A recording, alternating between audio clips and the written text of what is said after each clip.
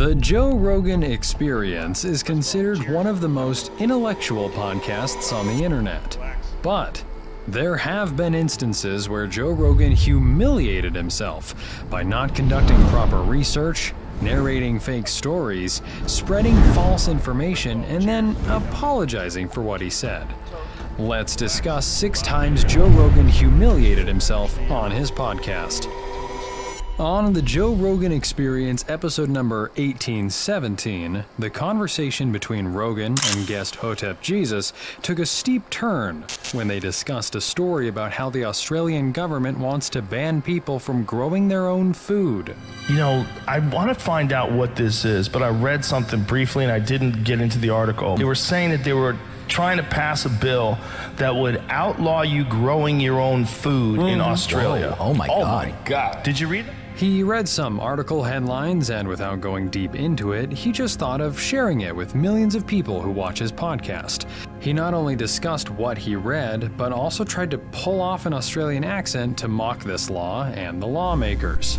You could grow your own food, and what is the diseases from your food? He tried to go into the details of what he read, but all he could name was agriculture and contamination. What their justification was, but I'm pretty sure it had to do with like agricultural contamination or...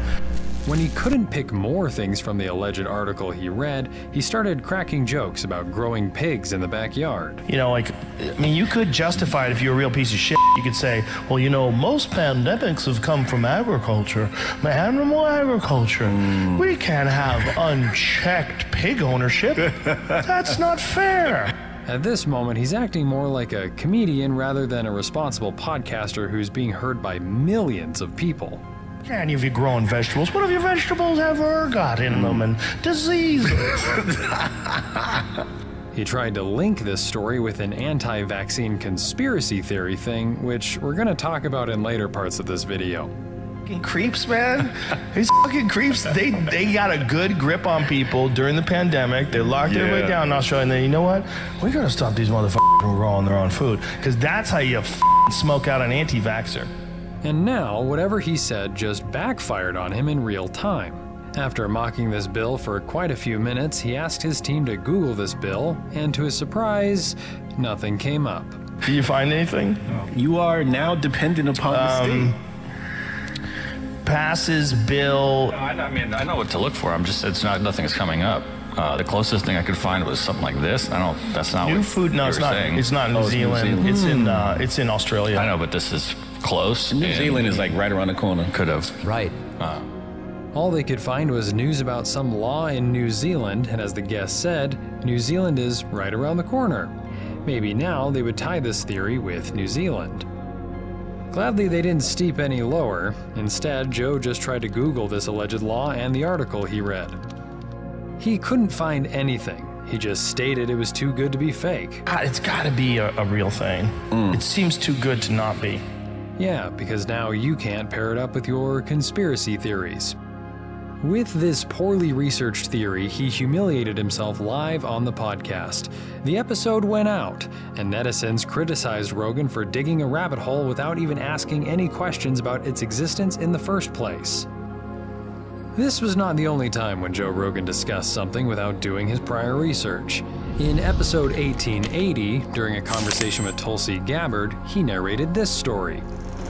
My friend, his wife, is a school teacher, and she works at a school that had to install a litter box in the girls' room because there is a girl who's a furry who identifies as an animal, and her mother badgered the school until they agreed to put a litter box in one of the stalls. So this girl goes into the litter room, or to the girls' room, and urinates or whatever. I don't know if she poops in it. That's pretty gross.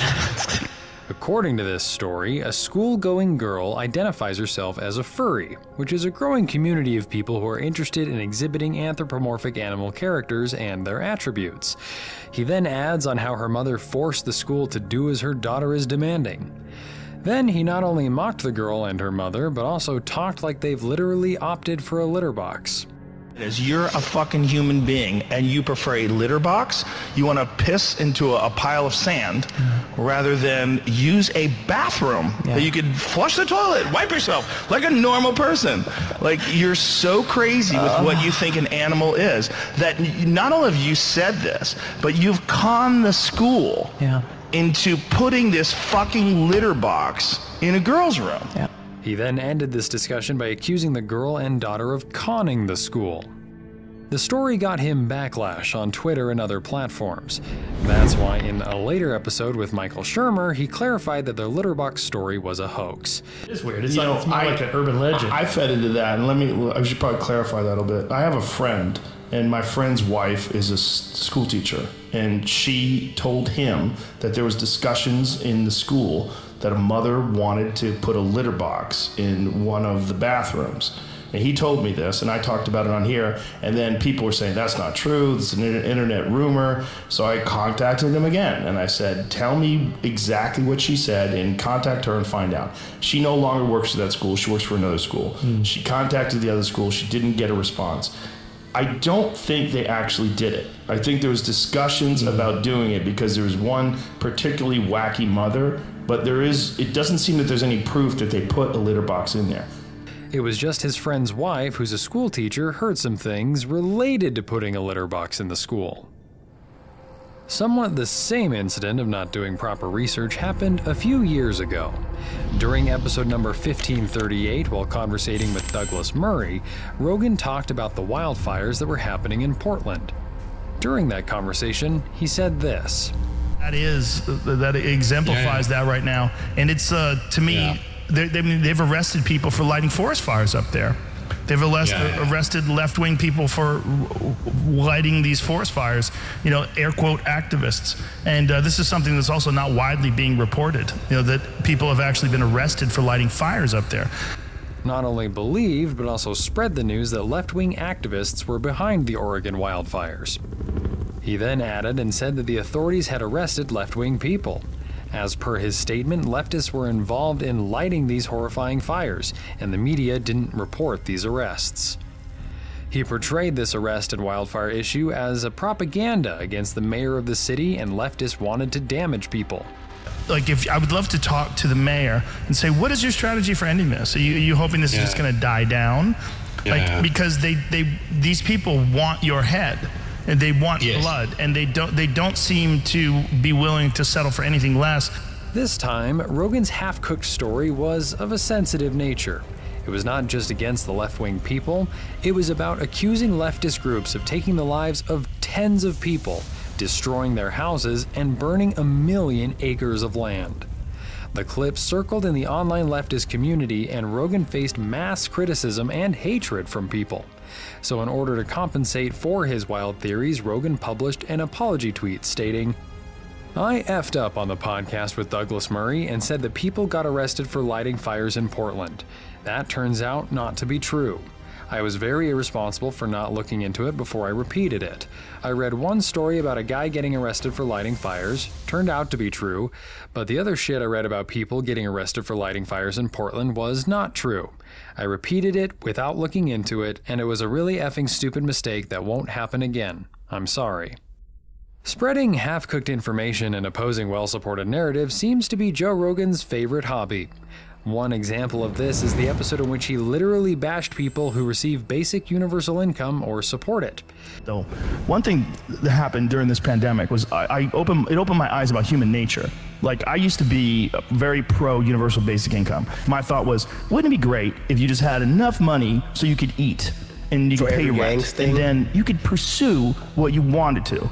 But the reality of human nature came fully into focus when I realized that when some people got all that money from the government, the COVID money, and then they got unemployment, they didn't want to work. He started by stating his previous belief about universal basic income, that getting a survival income is okay. But as soon as he matured, he realized that having survival money makes people lazy. He tied this narrative to the story of his friend's bar, and the bartender who was not ready to give more than 20 hours to the bar. Through this story, Joe Rogan concluded that having survival money makes people lazy. A friend who has a restaurant, he could not get people to come back to work. Yeah. And so one buddy of mine, a bartender told him, I can come back to work, but I can only work for 20 hours a week, because that way I get unemployment. So he wouldn't work more than 20 hours a week so he could get free money. So he could have made more money, but he didn't want to because he didn't want to work. So he was getting that free money, and then... That's the stupidest thing you could expect from a man like Joe Rogan, because he completely neglected the other side of the story. It is plausible that the bartender was interested in finding another higher paying job. Maybe he was working on a side hustle. He simply ignored the subjective aspects of his friend's story and presented a one-sided perspective on universal basic income. This was not the only moment where he opposed universal income, but this clip went relatively viral and garnered criticism for his stance and weird example. People shared their views under the video. One user said, "Free money is the biggest lie, lol. Unemployment insurance is insurance. We pay for that." Isn't it interesting how the rich population can capitalize, but when it's time for the rest of the people to capitalize, it's considered unacceptable? Calling poor people lazy is like breathing for rich people, truly second nature. Getting humiliated for his opinion seems to be just a normal day's fun activity for Joe Rogan. However, what happened during the COVID-19 era was by far the most humiliating. It seemed like every day, one way or another, Rogan was getting canceled on the internet. So if I were to say Joe Rogan is one of the most canceled celebrities on Twitter, it wouldn't be an exaggeration. From advising young people to avoid vaccines to experimenting with banned drugs and promoting unproven treatments and bizarre conspiracy theories on his podcasts, Joe Rogan seemed determined to test the limits with Spotify.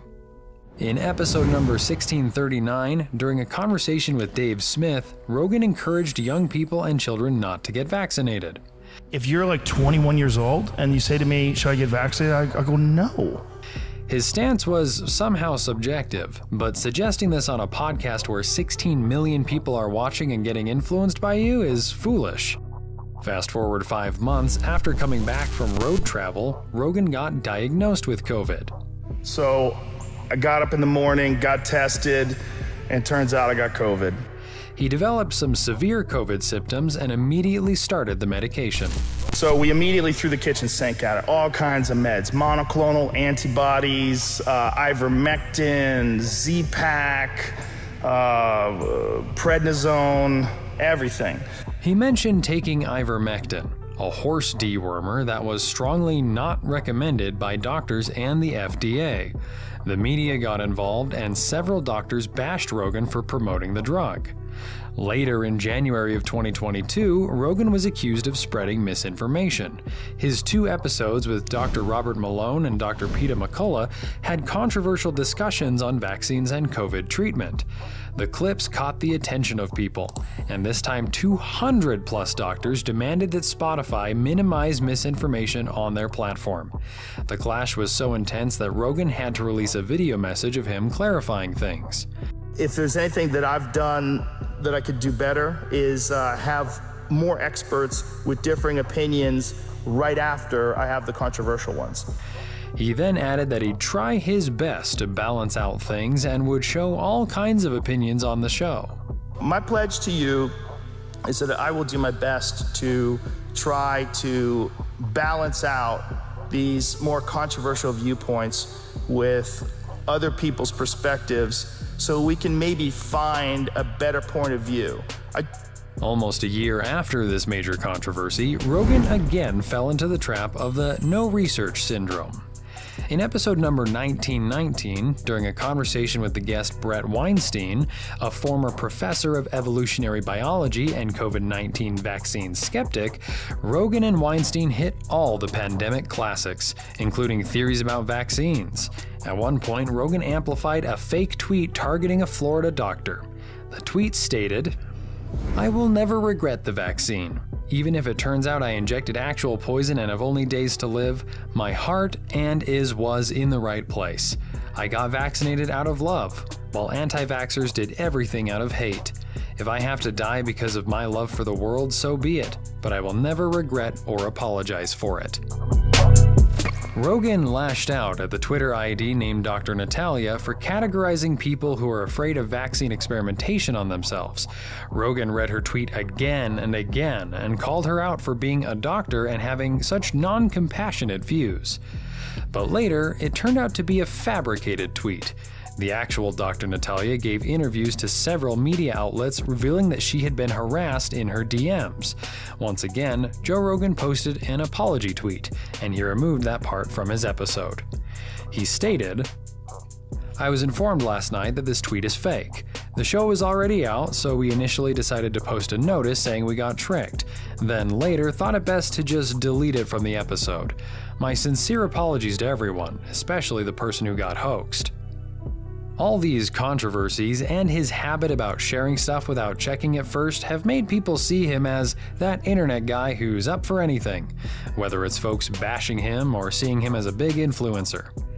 But one thing is clear, these controversies can't take away his influential persona and his super dedicated fan base.